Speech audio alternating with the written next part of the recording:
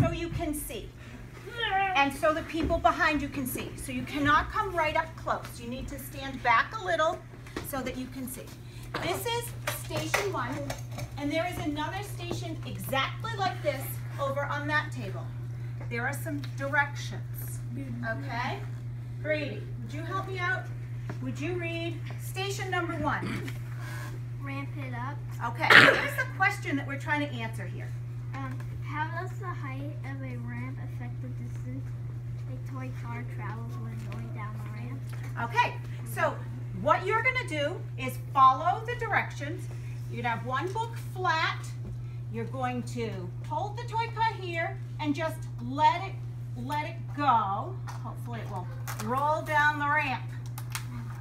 Okay? All right. Now, you are probably going to have to take this down to the floor, but I'm going to show it to you here so that you can see. And you're going to measure how far it goes. Now, you're going to measure in centimeters. Have you ever done that before? Yeah. Okay. So you're going to look at the centimeter side of the ruler, and in order to get an accurate measure, you're going to put 0 at the bottom of the ramp and see how far the car went to the back of the car. Okay? And so how far did it go? 4 centimeters. 4 centimeters. And then you're going to put another book underneath, and what's that going to do to the ramp? Make it higher. And so you're going to put the car here, and you're going to let it go. And that's why you're going to have to do it on the floor, okay? But I'm going to let you move it down from the table onto the Can we make a big ramp now. for books? But what if it goes too far and we don't have a big enough ruler? So what you're going to have to do is add. So how many centimeters are on this whole ruler? 30. So then how many would be on this whole ruler? 60. Together, right? 30 and 30 is 60. And then I can take this ruler and I can add it on. Okay? And then I'll be counting. Does that make sense? Okay? And so you have 4 books. You're going to do it with 1 book, then double, and then double. Okay? So you're going to do 3 stations, and you're going to write down how high was the ramp. So you're going to have to measure the height of the ramp. What number has to go on the table, on the ruler? 0. What are we measuring in? Centimeters. Centimeters, okay? And how tall are the books? 4. 4, okay? Does that make sense to everybody? Yeah. All right, so there are going to be 2 stations. You're going to be in groups, and you're going to do station 1, and then, so some groups will start at station 3, some will start at station 1, and then you rotate until you got to all the stations. So just to, sorry. Yep. So these are identical stations, correct? Yep, with the blue paper. See that, Brady, can guys? you put the paper back up? Okay. That's the same station over here.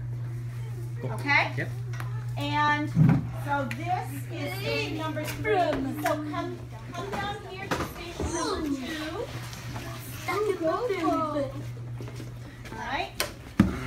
Who else likes to read? Do you like to read? I like to. You like to read? Okay. Read the title and the question. How does the distance that a car is pulled back affect the distance of a car travels once released? Okay. So this is a special kind of car called a pullback car. Have you ever played with these before? So you're going to feel that. I'm going to turn it so that it goes this way, actually. Okay. So you're going to pull it back. You're going to start it at 0. You're going to pull it back to 2, and you're going to let it go and see how far it goes. And this is a tape measure. And it has centimeters on one side, inches on the other. Which side are you going to choose? Centimeters. You're going to hold it at 0 here, and you're going to measure out how far the car goes. Okay? To the back of the car. We're going to use the back of the car. All right? And then you're going to follow the directions. You're going to pull the car back 4 centimeters and then 6 centimeters. And each time you're going to record how far did you pull it back and how far did it travel. Okay? And that's trial 1. How many trials are you going to do at each station? 3. Okay. And if something goes really wrong, like the car turns and runs into the wall, that one won't count. You'll have to do it again. Okay? What if it just keeps turning? You should get some good trials. And the other station for that one is over underneath the purple bulletin board. And this is station 3. Who else likes to read? No? Okay. So what's the question here?